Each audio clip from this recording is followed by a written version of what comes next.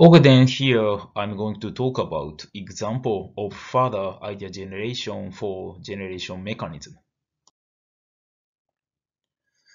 So I'm going to explain how you may perform further idea generation for generation mechanism. Uh, so far you have completed redefining your problem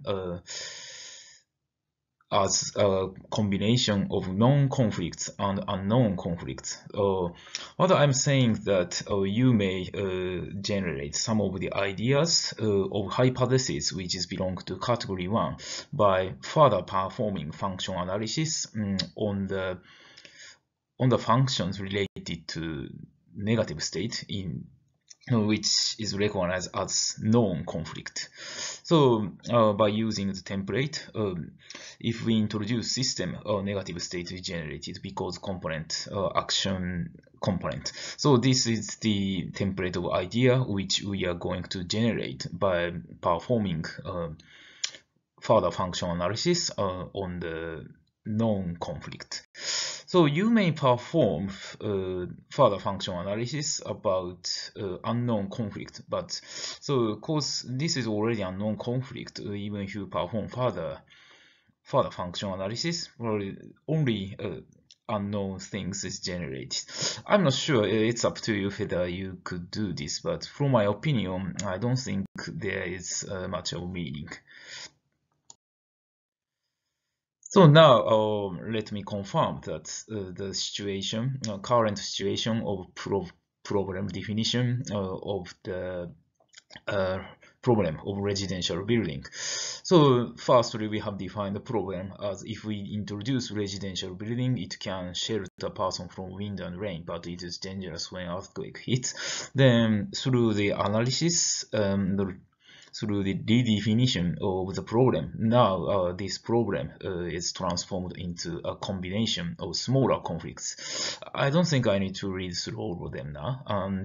Now what I'm saying is we may further perform function analysis on some of the functions included in these conflicts by exploiting the idea of 40 inventive principles.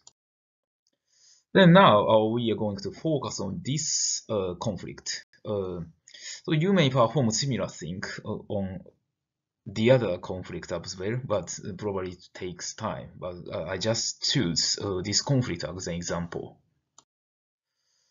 Then let me explain how you may apply 40 inventive principles.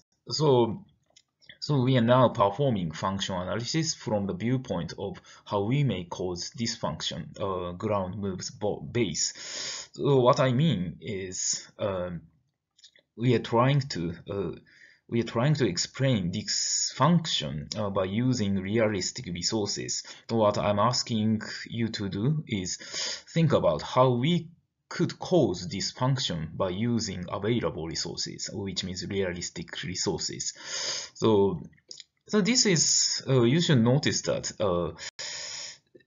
thinking about developing rational explanation about something may be a kind of innovation. So, as I have explained, you should start function analysis with the following viewpoints.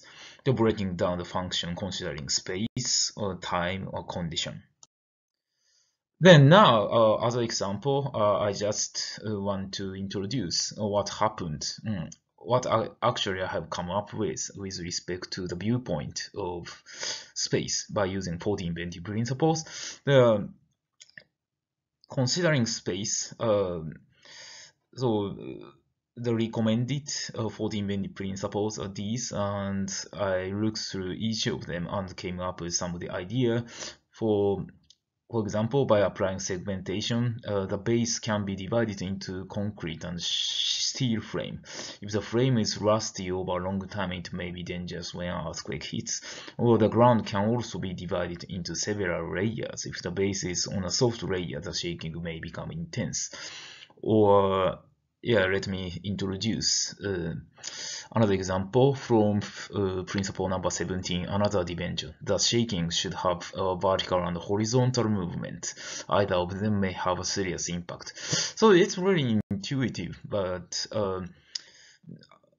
after defining a problem, a specific problem, and just referring, seeing 40 inventive principles, or you could generate a lot of ideas like this. Then let me transform what we have obtained through the idea generation process. So let us put the result of the idea generation in the result of function analysis. This is further. This is the result of further performed function analysis. So you can see that some of the functions has been broken down in more details thanks to the support of 40 inventive principles.